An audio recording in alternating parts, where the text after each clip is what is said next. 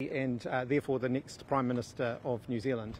I can also confirm that as at the time nominations closed at 9 o'clock this morning, I was the only nominee for that role. I set out when Jacinda Ardern announced her resignation that I would play my role in working with the Labour team in Parliament to ensure that we strove to reach a consensus about who was best to lead Labour and therefore New Zealand forward. And I am absolutely humbled and honoured that in those conversations I have had incredibly strong support from my Caucus colleagues, my Labour team, and that consensus has emerged, and they have indicated that they will support me to be the party's next leader and therefore the next Prime Minister. There is still a bit to go in this process. There is still a meeting tomorrow and a vote. And I don't want to get too far ahead of that. I want to respect the fact that my colleagues deserve the opportunity to get together and to confirm that decision before we start to get too far ahead in the process. I do want to thank them for the way the process has been handled. I think we're an incredibly strong team. We've gone through this process with unity and will continue to do that. I feel really fortunate to be working with such an amazing group of people who have a real commitment to the service of the people of New Zealand, a real passion for our country, one that I share. I'm incredibly optimistic about New Zealand's future. I'm really looking forward to the job. I'm feeling energised and enthusiastic and I'm looking forward to getting into the work. So I do want to thank the people of New Zealand as well for their patience during this process. I acknowledge that the resignation of a Prime Minister is a big thing, and I can pledge to them that they will have my absolute dedication and devotion in the coming weeks and months as I get into the new role. Can you win the next election? Jenna. Look, it's a big day for a boy from the hut, and look, I'm really honoured and humbled by the support that my colleagues have shown towards me. It's an enormous privilege. It's also an enormous responsibility, and the weight of that responsibility is still sinking in. But I absolutely take that very seriously, and I'm really looking forward to it. What are your priorities and biggest challenges as you take this on? Look, I'm going to avoid comment on positions or policy today. I'm not commenting on those things today. The process isn't yet finished. I've not yet been confirmed as the leader or as the Prime Minister, and we'll get into those things in due course. Can you win the election? Yes. Can you be Yes. and win the election? Can you get back that support that Labour has lost in the last year or so? Yes. How do you intend to do that? Look, we'll set out a bit more about that once we've actually got a result, and you'll expect to hear a lot more from us tomorrow. For today, I absolutely acknowledge that I've had a lot of support from my colleagues. I'm really humbled by that. I'm not going to get ahead of the process further by getting into conversations that we're yet to have. Who's going to be your deputy? Who's going to be your deputy? Look, I'm not going to get into comments on any other positions today. Again, as we always have done in the past, there are further conversations that the Labour team needs to happen. Did you offer? Look, I've thoroughly enjoyed being a minister in Jacinda Ardern's government. I think the New Zealand public have seen the work that I have done. I've dealt with some challenging situations over the last 5.5 years, the last couple of years particularly. And I'm a human being. I'll make the odd mistake from time to time. I try and own the mistakes that I make. I don't pretend to be someone that I'm not. I've never done that in the past, and I don't intend to start doing that now. Jacinda There are a couple of mistakes you haven't actually owned, talking about one of the Northland cases and also Charlotte Bellis. Are there any regrets about how you've handled some of those situations if you say that you do own mistakes and learn from them? Well, I think in both of those cases, I would argue in one case, actually the mistake that I'm being asked to own are mistakes made by others. Many of the claims made around the Northland case were claims made by other people and not by me. In terms of the Charlotte Bellis case, I've apologised to her, and as far as she's concerned, the matter is closed, and I respect that, and I don't intend to make further comment on that either. Jacinda Ardern had talked about a reshuffle that was coming. How much of that was already in place, or are you going to put your own spin on this reshuffle and assign people as you see fit? Look, I'm not going to comment on positions today, but of course there is a reshuffle coming. There's a reshuffle that's now a necessity, and so I'll work through that with my colleagues over the coming days. Can you talk us through the events of the last 36 hours? How did you win the position over your colleagues? Did you have to offer things to your colleagues to get the position? No. Who did you talk to about making this decision? Look, I had a lot of conversations with my parliamentary colleagues. As I indicated a couple of days ago, it feels like longer actually, but a couple of days ago, I really was committed to striving to reach a consensus and to making sure that that unity and that focus on providing strong leadership for New Zealand stayed in place, and it absolutely has. How is it that the Prime Minister and Grant Robertson have both said that they just don't have enough energy left to give the job a good tilt, but you do? Look, those are matters for them. I've had a good summer break. I've absolutely come back energised and refreshed and ready to get into it.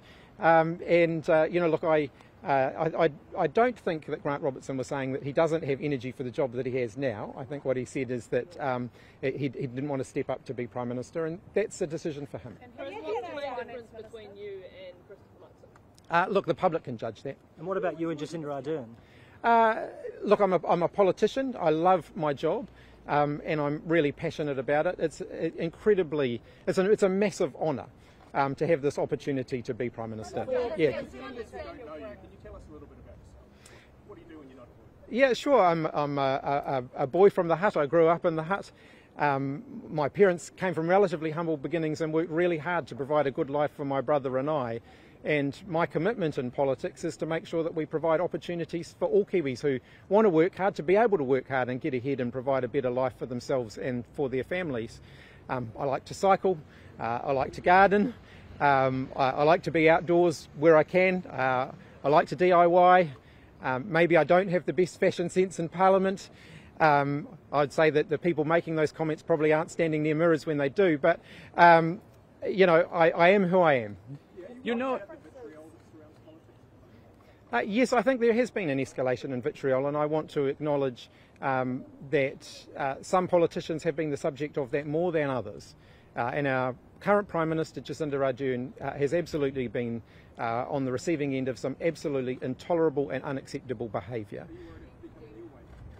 Look, I accept when I put my name forward for this job that I open myself up to a lot of scrutiny and a lot of criticism. I go into this job with my eyes wide open of knowing what I've stepped into. Is there anything you don't agree with this role? Get off your chest? Skeletons in the closet? Look, I'm a human being, and with all human beings, there'll be no one's perfect, and I don't pretend to be. You're known around. What differences would you bring to the leadership role as opposed to your predecessor? Look, I think people can judge that in time. Jacinda Ardern has been an incredible Prime Minister for New Zealand. She was the leader that we needed at the time that we needed it. I look at the challenges that Jacinda led us through, whether it was a terrorist attack, a volcanic eruption, several natural disasters, a global pandemic that disrupted our day-to-day lives more than any other event I think that any of us have experienced in our lifetimes. Jacinda provided, calm, stable, reassuring leadership, which I hope to continue to do. We're different people, though, and I'm sure that people will see that. You're known around. Do you expect to see a change in the DPP leadership? I mean, is that position solid, or is Yeah, look, and also will you keep Grant Robertson on as one? As I said, I'm not going to make comments on other positions today. You're known around Parliament. Sorry. Are you not prepared to too much of a political animal for this job? No. You're known around. Prepared to confirm Grant Robertson as Finance Minister? He's made it pretty clear that that's the position he wants. Look, I'll make one exception, which is to say, yes, absolutely. If Grant Robertson's indicated he's happy to continue in that role, I absolutely intend to follow through that. Now, I know that that's going to open up a whole lot of other questions for you about who's staying in other roles and all those sorts of things, and I'm not getting into that today. You're known around Parliament as Chippy. You get the advantage of standing right beside me and having the loudest voice. So it's a tactical decision. Yeah. You're known around Parliament as Chippy. Are you wanting to be known as Prime Minister Chippy? People will call me what they'll call me. Have you had a pitch me moment and that you've never gone for the leadership before or shown ambitions and then suddenly you wake up one day and you're about to become the Prime Minister from nowhere? There have been a few of those moments actually in the last sort of 48 hours or so. There was a particular moment yesterday actually where I got a couple of relatively important messages just as the door to the plane was closing, and I had to then sit on the plane for the next 40 minutes before I could return any of those messages. So, and during that time, a few things sunk in for me. So, was that you the support that you needed yes, at that point? yes. You had a 40-minute wait Until I could reply to that. Yeah. Yeah. Who offered the support? Who offered the support? On becoming the Prime Minister. Yeah. So it's been an interesting couple of days. And yeah. who was those When you messages for? found out no one was contesting? Look, I'm not going to get into all the details of that, but they were significant messages in the process. Yeah. Chris, what is your message to Māori and some that might be disappointed Labour couldn't deliver a Māori Prime Minister? Labour has an incredible Māori team. I'm really proud of them. I'm really proud to work alongside them. They'll continue to play a really pivotal role in our government, as they have done in the last 5.5 years. How would you describe your political style? I like to think I'm pretty upfront and pretty straight with people. I like to think I'm pretty decisive and that I can get things done. Are you going to run a clean campaign? Yes. Been involved in a dirty politics thing before? And accidentally, but yes, absolutely.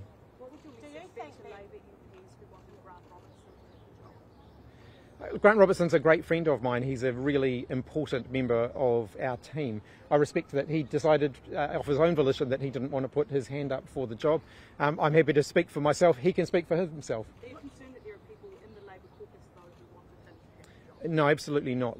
The feedback that I have had from all of Labour's MPs over the last 24 to 48 hours has been an incredible amount of support for me to do the job. What's your leadership style? Like I said, I think I'm relatively upfront, relatively inclusive.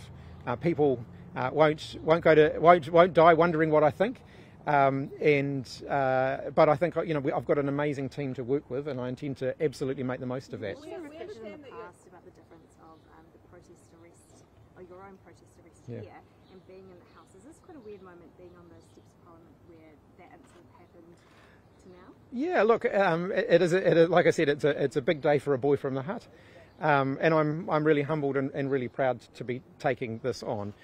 It is the biggest responsibility and the biggest privilege of my life, and all of the experiences that I've had through my life have contributed to this point, and some pretty amazing people as well. I want to acknowledge when you put your name forward in politics for a position like this, you do so with an enormous network of support. I've had amazing support throughout my life from my family, from the people around me, from my work colleagues, from the people who have worked with me here at Parliament. I wouldn't be here without all of the support that they have given me. You revisit policies like capital gains tax and superage that were taken off the table by Ms Ardern? As I said, I'm not getting into policy discussions today. And we understand you were voted most likely to be Prime Minister in your last school yearbook. Were you always destined for this job?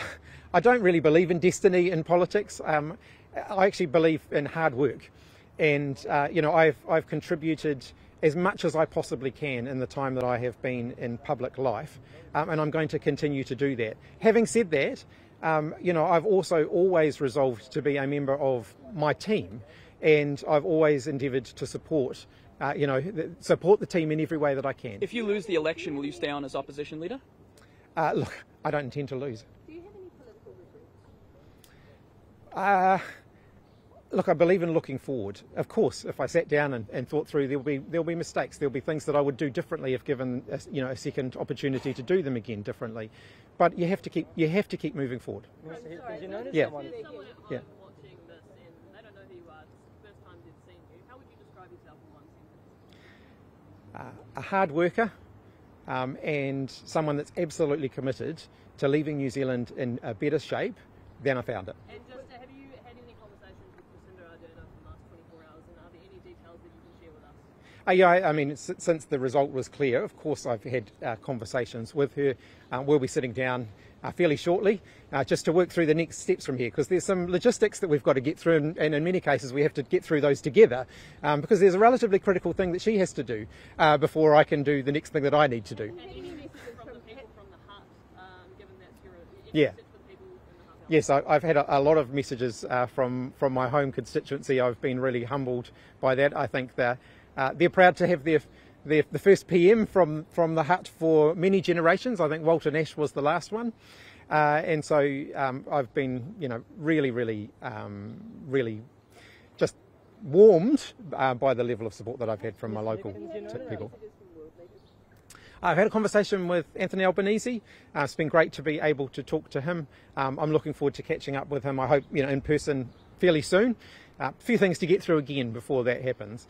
To be honest, there are so many messages on my phone at the moment. I'm not sure.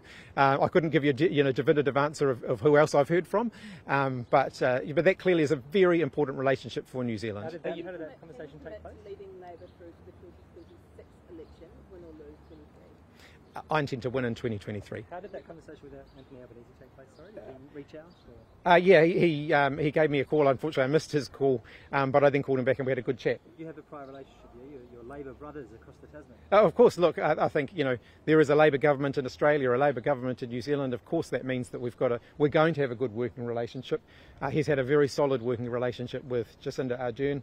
I think from our conversation this morning, which was very warm, I'm absolutely sure that we're going to have a very good working relationship as well. You're known around Parliament as someone with a healthy sense of humour and a healthy sense of being able to laugh at yourself. Will you be able to keep those two qualities in as Prime Minister? Absolutely. Are you New Zealand's first ginger Prime Minister? I think it was about time we had a ginger at the top, but I don't know. Yeah, I'm sure you could do the research.